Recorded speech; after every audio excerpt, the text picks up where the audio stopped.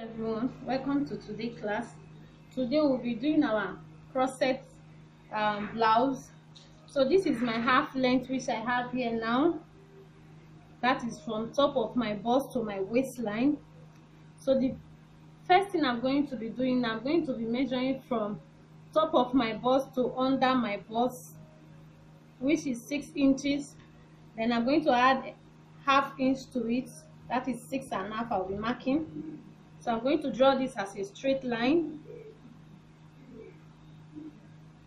So this is from top of bust to under bust, which is this line.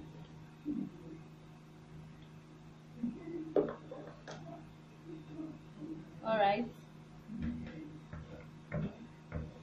So the next thing I'm going to do now is from top of bust to my nipple point, which I'll be marking about 4 inches. I'll also draw it as a straight line.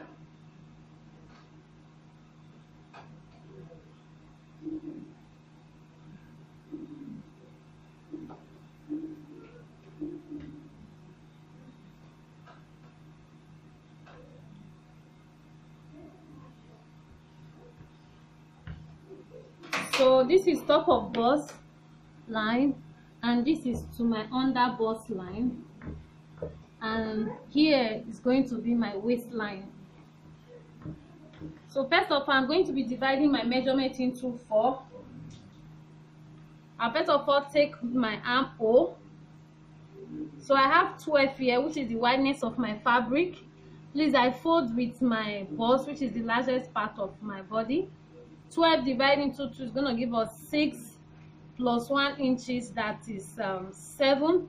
That will be the wideness of the neck for the front. And then I'm going to take my armhole 2 inches down.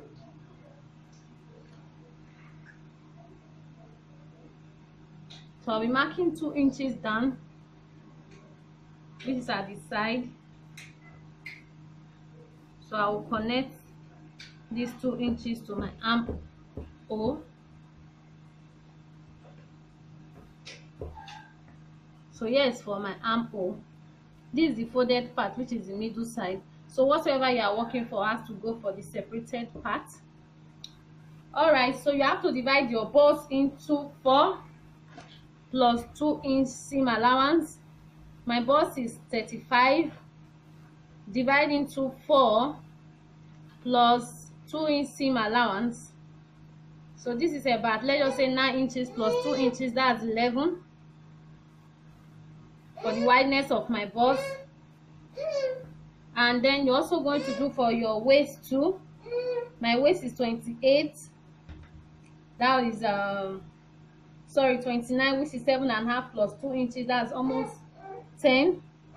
So let's mark 10 here. So I will shaping this together.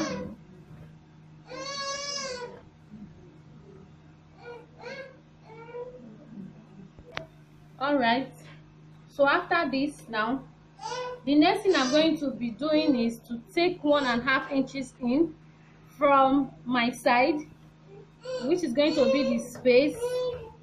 So I'll be marking this all down.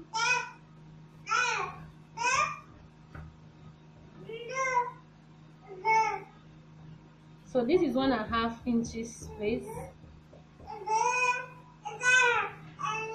So for my cutting, I'll be needing my cobra. I will just place it. This is 1.5. So this is my nipple line, and this is my under bust. So you make sure that this cobra stops at under bust like this, but make sure it gets to the edge. So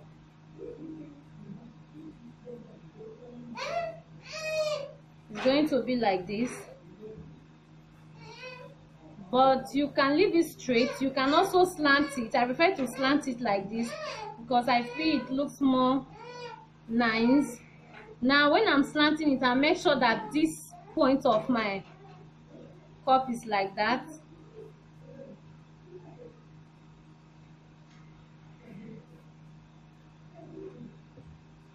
So you can try to slant it a little bit. You can try to leave it straight like this, but make sure it stops at under the bust line, and it should get to this your middle line. So it should be like this,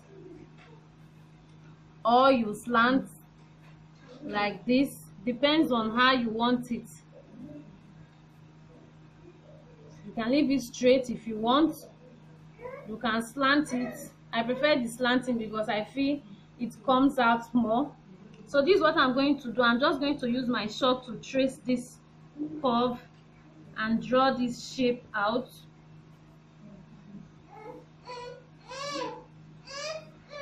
So I'll be slanting it to my armhole.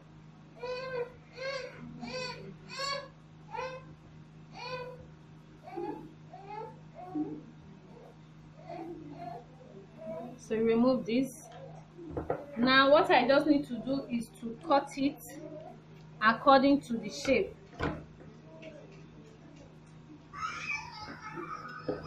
So I will go like this now.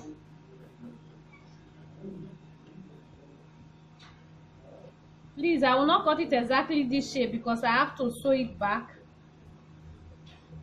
I will just come up a little, like a 1/4 inch away from the line.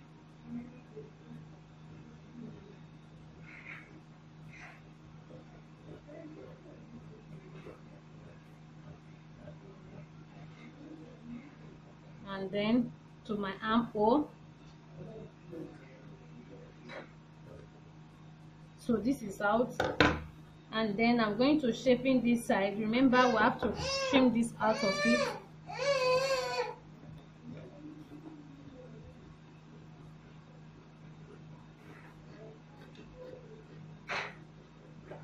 All right, so this is it. Sorry, I mistakenly cut here. So I'll open this now, so you can see by the time I fix my cup.